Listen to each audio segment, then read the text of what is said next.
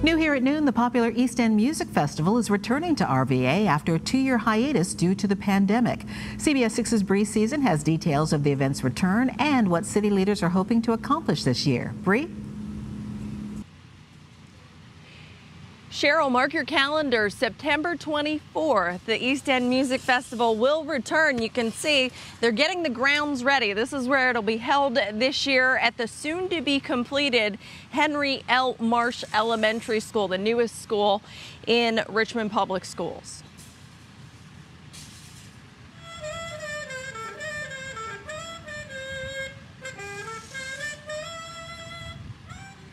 We feel that the best way to do There you hear him. Renowned Richmond musician Saxmo Gates is set to co-chair the event, and they're hoping to raise at least $100,000 for music and other arts programs for East End schools.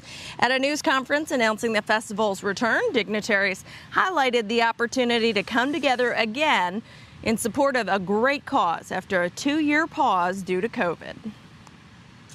What I love the most about this program particularly is that it allows for our community, no matter the color of your skin, who you pray to, who you love, how much money you have in your pocket, to all come together in one place at one time and celebrate our children, but also celebrate Richmond as well.